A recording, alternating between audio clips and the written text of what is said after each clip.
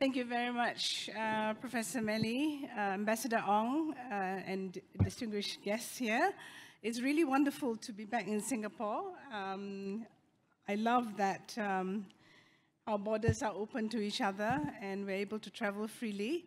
When we have a break, I will tell you my adventures yesterday so that you know that it's not all straightforward sometimes. But it's wonderful to be back, especially with my dear friends, of course, Ambassador Ong and Prof. Melly and Alistair and others. So thank you for choosing this topic. My goodness, I thought it would be a dream if we can actually start getting people excited about planetary health. This is an area that I have been reflecting on for many years as a doctor and as well as someone who's been in the humanitarian development sector. And I'll tell you why personally it appealed to me and why it took me about 2 years and the pandemic to actually bring up, actually realize, the center. As someone who's been working in crisis all over the world, and people are also involved in things like sustainability and SDGs, I realized that we're all putting Band-Aid, right? We're all responding, and the humanitarian appeals just grow bigger and bigger every year. And we're not addressing the underlying issues that are actually driving us to so many of these crises. And I think even in Malaysia, this great wake-up on planetary health is really quite amazing. Just this last week, I have been spending time speaking at the Academy of Sciences in Malaysia, which actually dedicated the Science Week for Malaysia to planetary health. And lo and behold, tomorrow on World Health Day, the theme of World Health Day this year is actually planetary health. So we now live in the age of Anthropocene, where humanity, which is us, is the most powerful force shaping the future of the Earth, and in turn dramatically impacting our individual and collective health. As the public health community started to wake up to this fact, so emerged the concept of planetary health. And in a landmark report published in The Lancet in 2015, planetary health was defined as the achievement of the highest attainable standard of health, well-being, and equity worldwide through judicious attention to the human systems, political, economic, and social, that shape the future of humanity and the Earth's natural systems that define the safe environmental limits within which humanity can flourish. And this was an initiative by the Rockefeller Center and the Lancet. And in short, planetary health is the health of people and the planet on which we depend on. So one cannot thrive without the other. And I think that COVID-19 and the pandemic we've been living through now over the more than 2 years may well be that code red for humanity. To steal the words of Antonio Guterres, the United Nations Secretary General, and for a larger global crisis, one that will be induced by our neglect of planetary health. It's going to dwarf COVID-19 in terms of deaths and new illnesses, and there will be massive economic loss, damaged livelihoods, population displacement, biodiversity loss, food insecurity, antibiotic, antimicrobial resistance, more climate-induced humanitarian crises, widening inequalities, and social and political unrest that will turn into violent conflicts. We are already beginning to see this now, as Prof. Melly has mentioned. And without a course correction, we are headed into the realms where the human race doesn't have a compass for. So let me focus on a few of the factors we should be worrying about. First, and currently most prevalent in crisis management discourse, is health and pandemics. In my now rather many years as a doctor, I have seen a lot of pandemics and crises up close. COVID-19 is by far the nastiest I have lived through. It has shown us that there are serious shortcomings in the world's current ability to prepare timely and effective collective prevention of potential health emergencies. Ambassador Ong and I were reflecting that in 2009, we were all talking after H1N1 about pandemic preparedness. The tagline then, I still remember working with the UN, it is a matter of when and not if that we have a pandemic. And yet we are unprepared. The failure for us and leadership to acknowledge and recognize and invest in preparedness is already apparent, and we've all had to suffer the last 2 years plus. So equally worrying is that our collective capability is, even after this pandemic, woefully inadequate. For some of us, the pandemic was the first time that they've heard of a zoonotic disease, where the virus is transmitted from animals and people. But perhaps it's worth pointing out that 75% of pandemics are zoonotic. And they origin in basically a disruption in the environment and human behavior. So our lack of care for the environment, how we manage our waste, and the fact that animals and humans are forced to live in ever closer proximity as we encroach into the natural world. And in addition to the already frightening impacts that climate change is having on the animal world and on us, means that the crossover viruses between animals and us is on the up.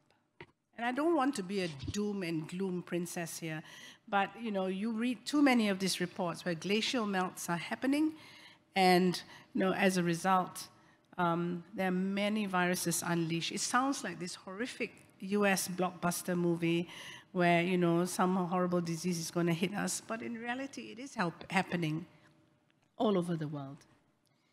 While numbers vary, the estimates, and this is late 2020, between 110 and 120 trillion of economic losses are cited by the IMF, the Economist, and others. Now, that's 120% of global GDP. 6 million people have lost their lives. 487 million infections have been recorded and on the rise. At the same time, it has been estimated that an investment of approximately $20 to $50 billion annually could substantially reduce the likelihood of future pandemics. That's just around 10%, 7 to 10% of the COVID-19 bill just in 2020. And I suspect the percentage is lower if we take the new data. So I will put it to you here, dear ladies and gentlemen, we are nowhere near prepared for the next global crisis. A group of us, myself included, together with Dame Barbara Stocking, who used to be the head of the Ebola response, and a few other scientists and former health ministers, are now really pushing WHO and member states to look at a global pandemic convention. So I think that we need to bring in the whole issue around accountability and monitoring for future pandemics. This year, 274 million people are expected to need humanitarian assistance around the world and protection, with a price tag estimated by the UN at $41 billion. Now, when I started my humanitarian career, just mentioning 1 billion was already like a heart attack for all of us. It's now 41 billion, and it will never be met. The gaps will just widen and widen. And many of these people are caught up in situations which have roots in the climate crisis, which have roots in planetary health. In 2020, 33 out of 40 countries with the largest populations in need of humanitarian assistance were affected by disasters associated with natural hazards. Yes, conflicts make headlines, but we still have these disasters that are hitting us, especially in the Asia-Pacific region. Really is a supermarket of disasters and disease. So climate and humanitarian hotspots overlap. To make matters worse, these are often countries that are already experiencing protracted, complex crises, thus exacerbating people's vulnerabilities. Also, in 2020, climate disasters like intense storms and flooding caused by more population displacement than wars is happening. So we all need to recognize that this is not some distant future. Sea level is rising as we speak. Governments are moving artifacts and valuables away for safekeeping. I still remember a conversation I had with the Premier of Kiribati and Tuvalu, who were buying land in Fiji and Australia so that they could start moving their historical artifacts, because their island will be no more. Now imagine having to do that. Imagine thinking about all the things you love in your country, all the things that signify our history and our culture, now having been to be transported to other places. So, Indonesia is moving its capital away from sinking Jakarta. People flee not only from factors included in the now 70-year-old Refugee Convention, but equally legitimately from the climate itself. So by as soon as 2050, it is expected that there will be likely 200 million climate refugees. Are we ready for that? In our region, Asia and the Pacific, is that hotspot for unpredictable climate-related disasters. In 2021, more than 57 million people were affected. 18 million in India were severely impacted by floods and cyclones. 500,000 in Bangladesh were swamped by floods, with hundreds of villages affected. And you would have seen also affected some of the refugee camps in Kutub Palu and others in Cox's Bazar. 13.9 million in China's Henan province were victims to severe flooding in July last year. In Southeast Asia, my own country, Malaysia and Indonesia, bore the burden of more than 1 million flood victims just in the month of November. Yet, if we look at another map, which details responsibility over production of carbon emissions versus the map of vulnerability to the effects of carbon pollution, they are almost directly inversed. To date, the world's top 3 biggest polluters contribute 16 times the greenhouse gas emissions of the bottom 10, while collectively, the top 10 emitters account for over 2/3 of global greenhouse gas emissions. Behind these numbers are obviously companies, and behind these companies are people. People who every day consciously make the decision to willfully damage the longer-term prospects of the planet over short-term profits. 1/3 of global carbon emissions are generated or created by only 20 fossil fuel companies. Fossil fuel companies that feed our addiction to oil, plastic, the latest phone, the newest Xbox, a car, flights, red meat, and so many other things besides. Take plastic as another linked example. After all, it's derived from fossil fuels. Plastic is a planetary health crisis, with the latest and possibly scariest discovery being that microplastics are now being found in our blood.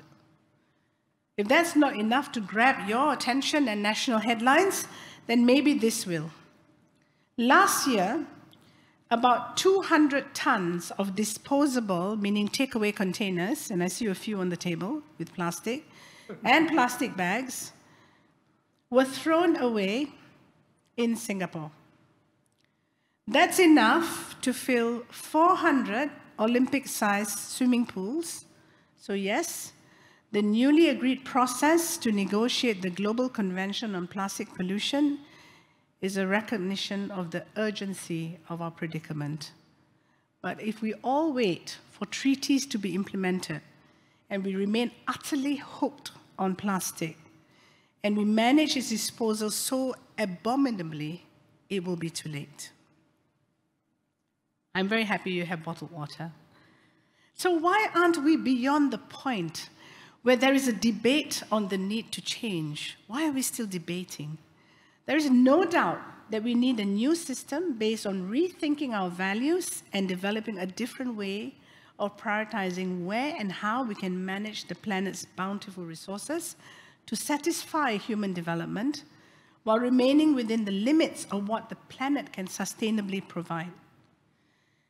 When it comes to the environment, a good measure of the planet's health are the planetary boundaries identified by the Stockholm Resilience Center, as shown in this slide. And I really urge you, if you're not familiar, to please look at the discussion on planetary boundaries that was led by Johan Rockström in the Stockholm Resilience Center, who's now in Potsdam. What we need is measurable limits, right? We need to have metrics. I think if you don't measure it, you can't manage it, right? And I think that, you know, this planetary health boundaries are a good place to start. When these quantifiable biophysical limits are violated, the sustained existence of life on Earth becomes less certain. The most recent assessment in January 22 has shown that 5 out of 9 identified boundaries, and most recently was the boundary for novel entities that include plastic, have already been breached. Urgent action to address these boundary transgressions is needed to reverse the deteriorating state of the planet and the catastrophic consequences for human health in the long run. Central to the planetary health concept, we talked about the planetary health boundaries, is donut economics, which is emerging now as perhaps the GDP model should be put into our history books. It hasn't helped us. It has come at the expense of the planet. And the new economic model that is proposed, you know, both by Kate Raworth, who brought up this concept of donut economics, as well as Marina Mazzucato, who's talking about value economics as well, mission economics, that you need to have an economic model that operates within a safe and just space for humanity. So there are 2 rings to this model. One is the outer ecological ceiling that I mentioned as the planetary health boundaries. But the inner circle is also the social foundation. Let's not be idealists, foolish idealists. You can't have development without some degree of damage, right? Because you have to develop a nation. You have to drive your economy. But what you need to do is to be conscious that if you don't have that economy, is that you can't also develop your social floor. So the social boundaries, social foundations are also important. How do you find that safe space within that apple green area, that just safe for humanity, just space for humanity, where you don't transgress too much your planetary boundaries, but you also make sure your social foundations are stable. And the more you can put people into that light green ring, the more you can achieve, you know, more sustainability, more well-being, more social harmony, and so on and so forth, and more health. If you have time, please look for a film called 2040 by Damon Gano, who's an Australian filmmaker, and you will see Singapore featured in it as a best case example with the self-driving electric cars. So it's a really proud moment, I think, for Singapore. It's really well featured in the film. It's a really, really good film. It's a film that gives you hope and that, you know, it is possible for us to have a better future. So it's called 2040. Yeah, I'm not going to say this, but you can actually torrent it, but you can find it. So coming to that, let's see how we are behaving in terms of our economies, our planetary boundaries, and so forth. If you go to the website of the Good Life Index on Leeds University, you will find every country has been mapped out in terms of its planetary boundaries and who's closest to becoming a donut. And you will see, horrifically, our countries are not doing very well, Malaysia and Singapore. We have violated a lot of the planetary boundaries in terms of emissions, phosphorus, and so forth. But you will see, of course, with Singapore, you know, the social foundations are really strong, right? And some of, you know, and Malaysia and the US are the same. We're all violating a lot of boundaries. But look at Vietnam. Vietnam is the country in the world that has really violated very little of the planetary boundaries. It's increasing its CO2 emissions with industrialization and so forth. It has to take care of this, right? But you will see also that it has some social foundations that are breached, but not so much. So that what is happening in Vietnam that is allowing it to be a little better than most of the ASEAN countries, we need to think and examine and interrogate this, but also use this opportunity to encourage Vietnam to do the right thing in terms of how it's going to, you know, further its development, how as it becomes an economic player in the region that is important and globally as well, that it doesn't, you know, damage its environment. So I think there's a strong case for us to look at that. Now, Oh, I'm not going to show that first. I was going to ask you a question. The Asia-Pacific region is a microcosm of the global situation, comprising of high-income countries like Singapore and Australia that have met their citizens' essential needs while violating the ecological ceiling, as well as middle-income countries such as Philippines and Malaysia that have preserved some of their ecosystems but face massive shortfalls in the social foundation, or those straddling both. Like Malaysia, I think, is the one straddling both. Interestingly, the region is also the home, as I mentioned, to the country that is the closest to becoming a donut economy. So I think that is important. So our region is really a microcosm, right? So I think this is just a macro overview on my part to show you a little bit about, the future risks, the current and future risks facing the region. But let's always remember behind all these numbers, scenarios, and I keep repeating this, especially in the pandemic, are people, right? And maybe it's the incurable optimist in me, but I believe that at least some of these people can produce, if adequately informed, and those who are in this room especially, and motivated, and in some cases pressured, a different set of statistics and scenarios, more hopeful ones will emerge. Last night, I watched a fantastic video, and I'm going to share it with you, Prof. Melly, to share with the audience. And it's a really nice little, almost like a TED Talk, but animated. And it tells about the importance of hope and how it is sometimes the fossil fuel companies that want us to lose hope. Because when you lose hope, you kind of say, it's okay, what to do? We can't change things, so let's carry on using plastics. But hope is very, very powerful. So I think that, I really have a lot of hope. So how many of you in this room like burgers? All right, I will treat you to a vegetarian burger if anyone gets this answer right, and including those online, right? How many liters of water do you think it takes to produce a Big Mac? Just shout any number. How many liters of water? And don't Google, please. 5. 5 liters, okay. Prof. Melly. 20. 10. 100. Anyone? You obviously do not know your burgers. Now, this is not a Big Mac. So a Big Mac, you double. It takes 5,000 liters to produce a Big Mac. And this is for this reason I've stopped taking red meat for the last 3 years. It will fill, just for a simple burger like this, 5,700 balloons filled with half a liter of water. So if you have a half-liter bottle of water, it will be 5,744 bottles to produce one burger and double that for a Big Mac. So the vegetarian options are good, huh? And they're very good. So I'm sorry, I'm not buying anyone a vegetarian burger because none of you got it right. But the advances that we have collectively made in agriculture, medicine, economic opportunity, and global trade have undoubtedly has significant impacts on human health and well-being. However, let me repeat that we are deep into a dangerous feedback loop where unsustainable and negligible practices also contribute to the very issues they aim to address. The Asia-Pacific region is not only a hotspot for emerging infectious diseases like COVID-19, but also a hotspot for antimicrobial resistance, believed to be the looming next global threat.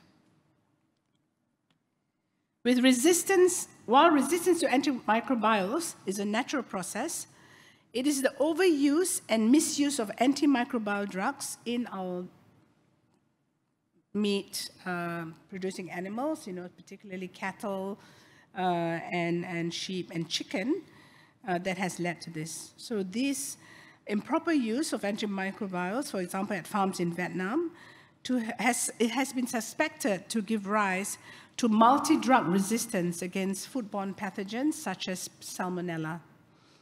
By 2050, it is estimated that antimicrobial resistance will result in 10 million deaths annually, almost half of that being concentrated in Asia. It's worse than COVID. And it's not just health. The impact will be felt in terms of the global GDP itself, measured as USD 100.2 trillion expected total loss. And I'm really happy in this room it's not just medical people or scientists, it's also economists and social people in the social sort of disciplines, policymakers. I earnestly hope that by being honest and upfront with you and painting this rather bleak but honest state of the world now and in the next several decades, that I've grabbed your attention at least and prompted you to at least start thinking of what can I do? So please also believe me that when I tell you it's not all doom and gloom. Humanity is starting to see what's going on. The fact that we're having this discussion today, because the initial effects of this global crisis are becoming more visible each year. One effect of these disasters is the fact that our leaders are being forced to take action against the drivers of climate-related disasters. Several countries have included internal displacement in their climate change policies and plans. Bangladesh developed a comprehensive policy framework on internal displacement associated with disasters and climate change in 2015. Malaysia dedicated its 12 Malaysia Plan 2021 to 2025 to be centered upon sustainability and a commitment to mainstream planetary health in policies and implementation plans. Thus acknowledging the critical link between environment and health, Indonesia submitted an updated 2030 climate commitment last year with an unconditional and higher target to reduce carbon emissions to 29% by 2030, as well as new measures on adaptation and resilience. And while all this is going on, people are beginning to see and feel the direct impacts of environmental degradation. Speaking as a Malaysian, we were certainly shaken by the horrible floods last December that triggered so many more conversations on the climate crisis. I want to share with you a story, because this is why I do what I do. As a doctor, I'm always confronted with patients' issues and people's issues. The little girl you see here is Ella Kisi Debra, and she died because of a horrific respiratory illness. The mother always thought she had asthma. Growing up, she had childhood asthma. She lived in an area close to a roundabout. Her school is close to a roundabout, quite a lot of traffic. And then she got really, really sick, and she could not come out of her asthmatic attack, and she was referred, to the Great Ormond Hospital in London. Eventually, she died. Her mother fought for her death certificate to be changed, the cause of death from asthma to air pollution. And she fought really, really hard. My hair stands when I talk about Rosamond because I've been on a panel with her, and she's so powerful. Now, every time she speaks, I'm reminded, could this be my grandchild in future? Could this be someone I really love? The reality is that we are being killed by the air around us. And we are still addicted to vehicles and transport. And thank goodness Singapore has a fantastic public transport system, but not many countries do. And our shift to electric cars and all that is very slow. But I remain optimistic because look at what's happening in China. China is the fastest growing electric car market. There's a will to change from fossil fuel dependent vehicles to electric vehicles. There's a will to change to renewable energy. So when there is leadership and there's will, things will happen and we can slowly reverse things. But we need everyone to work collectively. And this is why, I'll repeat, that planetary health is a multidisciplinary approach that requires political, social, environmental, health, and economic collaboration and planning and so on and so forth. And without concrete and rapid action, things will only get worse. And do we really want to wait and see many more tragedies before we finally acknowledge that we are, in fact, late to act, that it must come together now to initiate change for the future of the planet and thus for the future of humanity.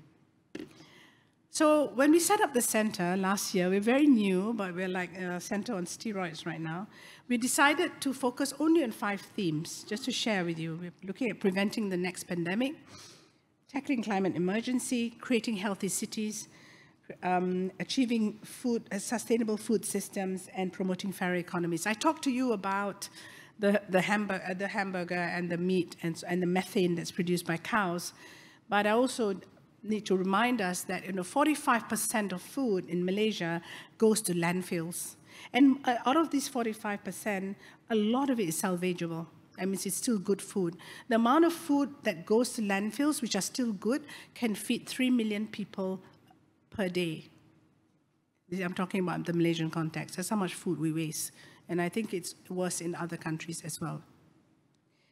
So we're looking at all these areas, and we're looking at it from 2 lenses: knowledge and research, and also engagement and influence. And our view is that there's no point for scientists to keep writing research that will only be read by scientists until and unless it's translated into policies.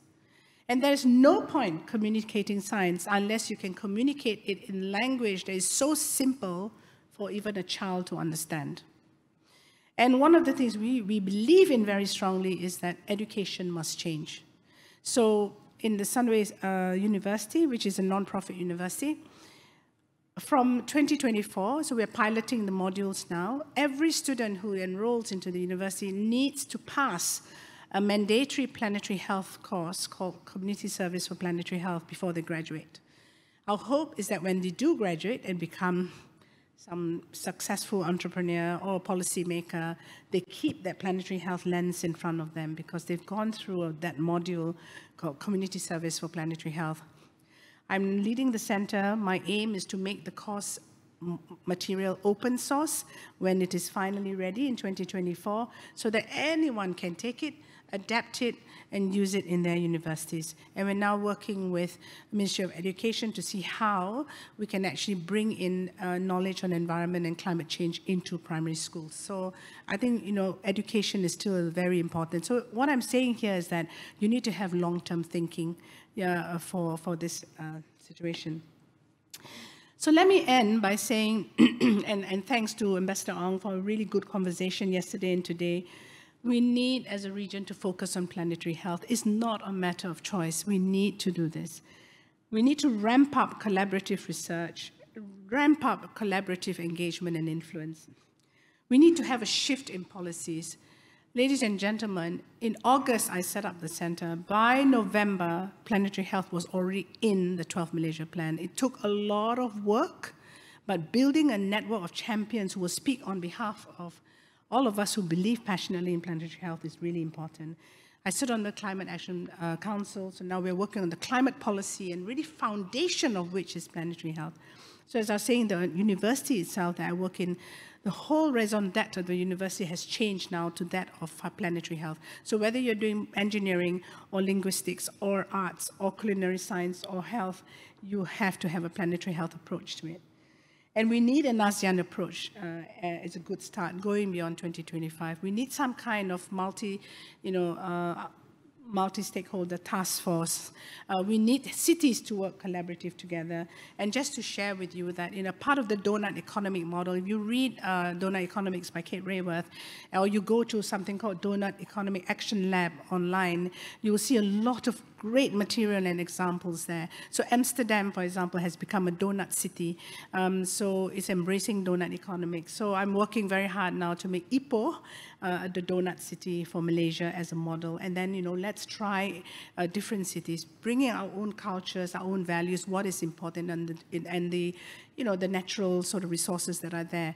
So I hope that I've shared, useful prompts for your further discussion. But what I'm trying to say, it is possible, it is required, but it will require all of us to work collaboratively. And I really look forward to working with you, Melly, and others in this room so that we can actually drive this in ASEAN particularly, but also the Asia-Pacific region. Thank you very much.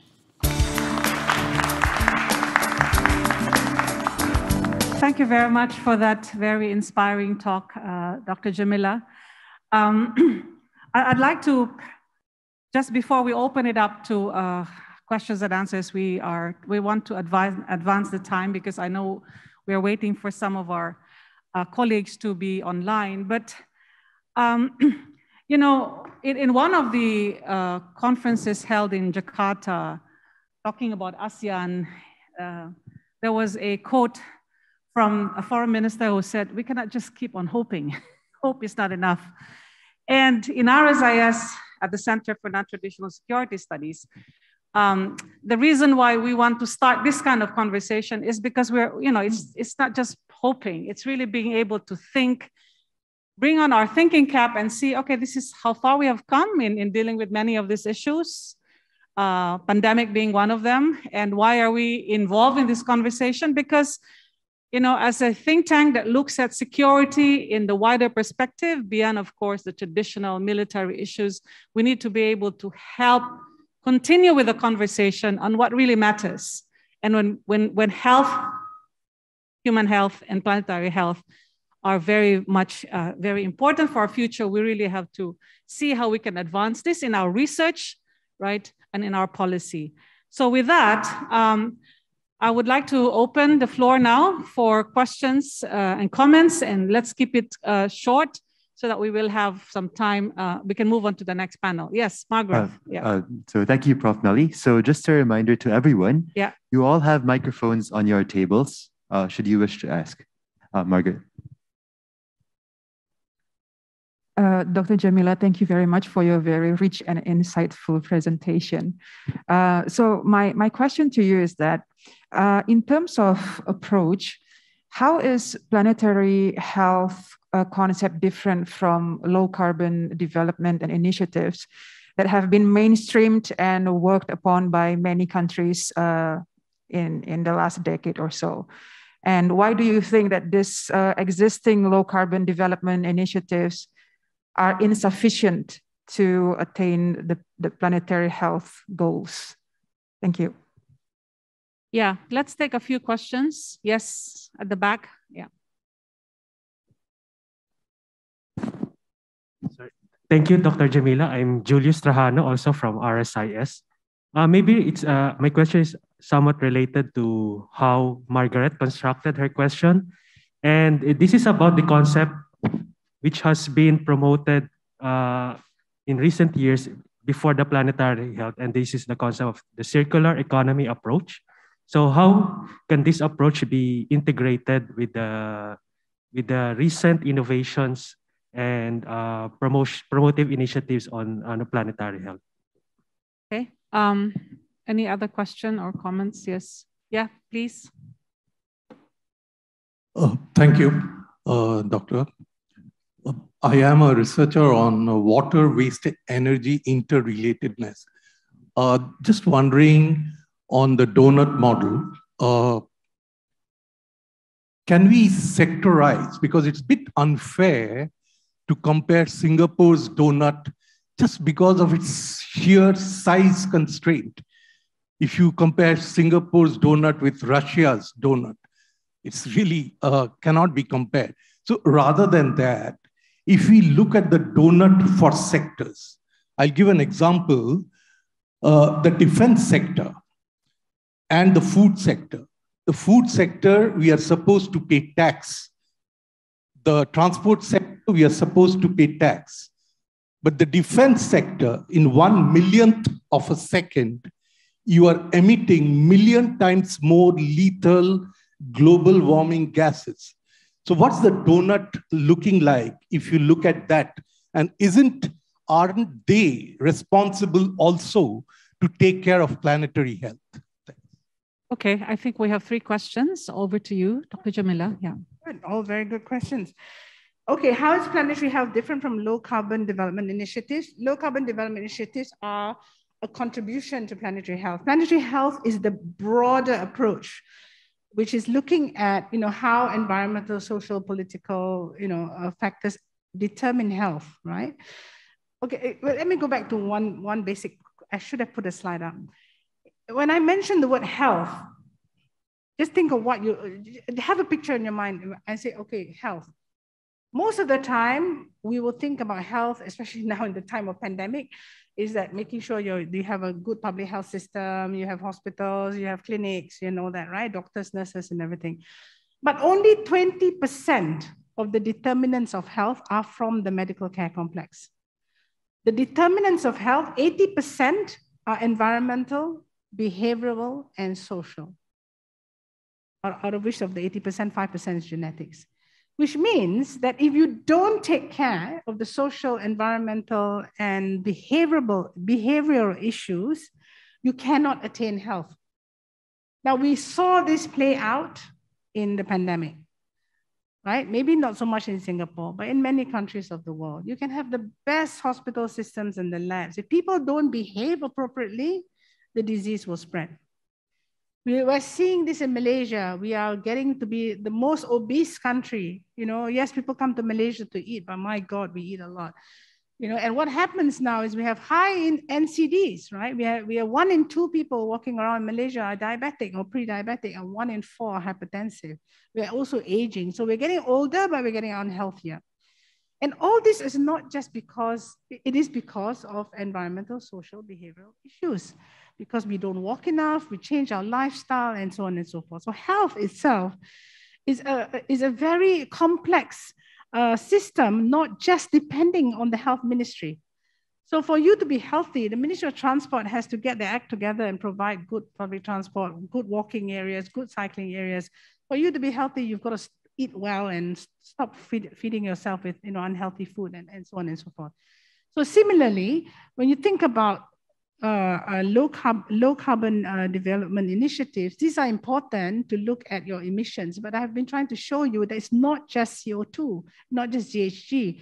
You look at the planetary boundaries, also other things, also your water, your blue water, your phosphorus in your nitrogen levels, and so on and so forth. So I think it's broader than that, and also the little issues around the new things that people are able to measure, including plastics, right? So it is part and parcel of planetary health, but planetary health is an overarching approach. Circular economy is very popular, but circular economy is a closed loop in the sense that it's about making sure that whatever is produced is recycled. It's not just about obfuscation and so forth, right? But donut economics is bigger. The donut economic model is the only one that takes into consideration the planetary boundaries. The circular economy doesn't. So that's the major difference. Now, I'm not an economist, but I will just tell you what I know. But on your question, as related to your question, of course, what I'm trying to show you is the Good Life Index, which is worth looking at because there's a real scientific approach in how they come up with these maps, these circles. But you're right, defense emissions are phenomenal, and I don't know if people actually measure defense emissions because it's very political and geopolitically, very, very, very sensitive to say to a country that you have produced X amount of emissions from defense. I could use the same argument to say, why on earth are we spending so much on defense when you're not even meeting the needs of people who are in crisis? So I think your point is really spot on. I speak a lot to Kate and I will ask her. But I do encourage you to look at the Good Life Index, and they're very responsive. The guy in there is called Andrew Fanning. You shoot an email to them. They always shoot an email back, and they are developing. Now, just to share with you one last point, the donut economic model is still very much one that was designed when Johan Rockström came up with the planetary boundaries, and Kate happened to be in the room, and they said, so what is the economic model now that is going to accompany the planetary health boundaries? What we are doing, and I hope that there will be Singaporeans also interested, is to look at, is there a social and cultural determinant to the donut economy? Does it matter whether you're from the global north or the global south? So we are working with them now to look at this. And there are a few countries in the region that are starting to look at components of the donut economics. Now, in Singapore, I see you already having many good features that could easily turn Singapore into a donut nation. You have, a very strong public transport system, as I mentioned. I see everywhere people are growing food. There's more awareness. Singaporeans eat healthily. So there are many. Your social foundations are so powerful. The only thing we need to look at is, your planetary boundaries, right? It's particularly on GHG, and these are measured per capita. So this is why, a small country like Singapore will seem to be very large because it's by per capita. Okay, we'll just have a quick last round if there's anybody question. Yeah. We also would like to invite our participants online if they have any questions. We will just need to speed it up a bit because as I said, we want to move on to the next panel. Al? Yeah. Thanks. Al Cook. You mentioned earlier about community participation. So I'm wondering in terms of planetary health, what role is there for community leadership within it? And how does that play into the decision-making and collaboration you spoke about? Thanks. Yeah. Now, that's a really important question and a very important point. So what we are trying to do, I give you the example of what we are doing, right? So we are working with Ipoh, the city of Ipoh. For those who know Ipoh, they've got very good food as well.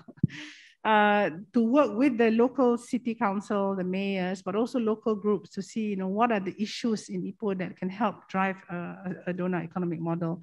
So we're looking at 3 issues, right? One is looking at waste management, other is looking at energy, and the third is a social issue. We're looking at whether it's education or financial literacy and things like that. So for that to happen, you need to have the community participate. So even in Amsterdam, when they started to do the donut city model, they actually have the whole process to building a donut city is very much about community participation. Because in Amsterdam, you have places where you have the cost of food, and they will tell you that the cost of food added to the carbon utilization, like the carbon footprint, it should be more. So encouraging you to eat more local and so on and so forth. And that you can't do unless the community understands. So Amsterdam is actually doing very well on the donut city model. Now, on our part as well, what we are doing is that we have what we call youth town halls. So we are engaging young people because I believe the future has to be with young people. So we have boot camps. We're setting up an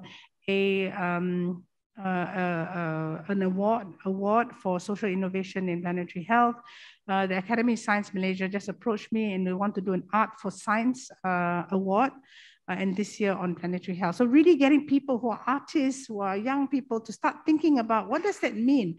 So in our university, we have the Jeff Sachs Center for Sustainable Development. So the students are exposed to SDGs from quite early. There's no plastics, nothing in the university is really quite green.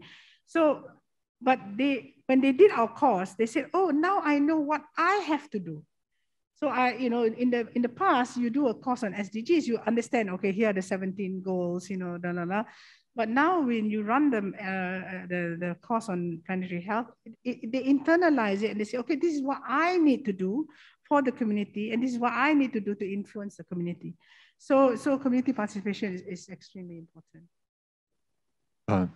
Yes, Louis. Hi, thank you, Prof. Hi, thank you, Tan Sri, Dr. Jamila.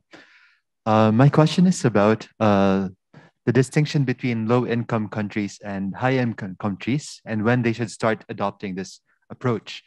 Hadrun Chang has spoke about kicking away the ladder, wherein higher-income countries have achieved where they are now because they have not pursued sustainability directly. Thank you. Yeah, of course, this is why I'm saying that you can't talk about, getting people out of a low income trap and all that without some kind of development that might pollute, right? Let's be honest about it. This is why I want you to watch the video that I'm going to send Melly. The thing is, the developed countries have already moved forward, right? Coal utilization has dropped drastically in the developed world. The use of green energy is more advanced, in the developed world, which means that they're already doing a lot of the R&D for us, so that the costs when it comes to the low-income country will be much lower. I still remember I have a solar house, right? I mean, my house is trying to be sustainable. But I remember when I first calculated how much it costs to put solar on my roof, I was like, telling my husband, my God, how are we going to pay this off, right? But now, 3 or 4 years later, it actually is much more affordable. And I actually am saving a lot on my electricity bills and all that because of solar. So even the solar panels have become cheaper and all that. And I always feel that China is the one that's going to really revolutionize all of us because they can produce this stuff that we can use, right? So I think that low income countries have, actually they're living quite sustainably even as it is now. If you look at their index, they're very, very low. They are not the polluters in the world. But how do we make sure that as they develop in a way that has planetary health in mind? And we're talking to Ambassador Ong yesterday. How do we influence Jakarta?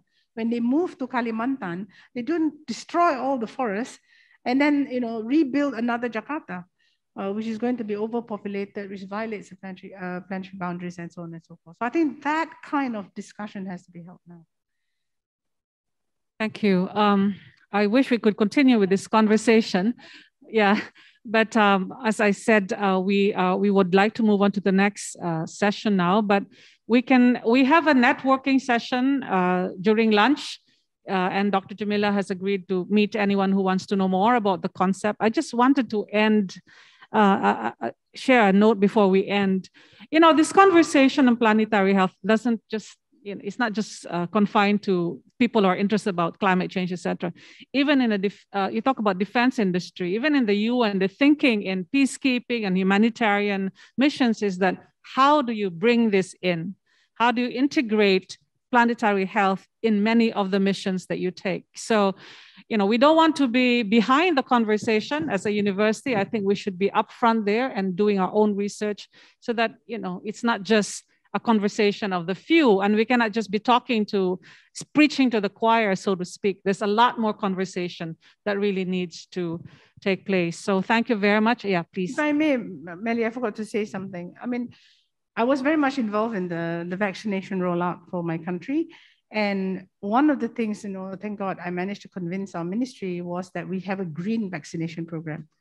So our vaccination program is consciously, avoiding plastic use, bottles and water and stuff. We have calculated the carbon footprint of our vaccination program. We have calculated how much it will cost to offset.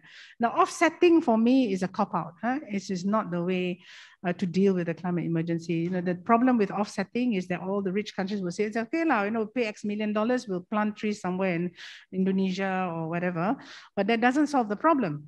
Right? What we need is that behavioral change to use less of the carbon dependent goods. But at least it's a start. And I'm really proud of this because I think that if we implement it, we have till 2023 to implement it. Then we're already starting to plant trees and whatever.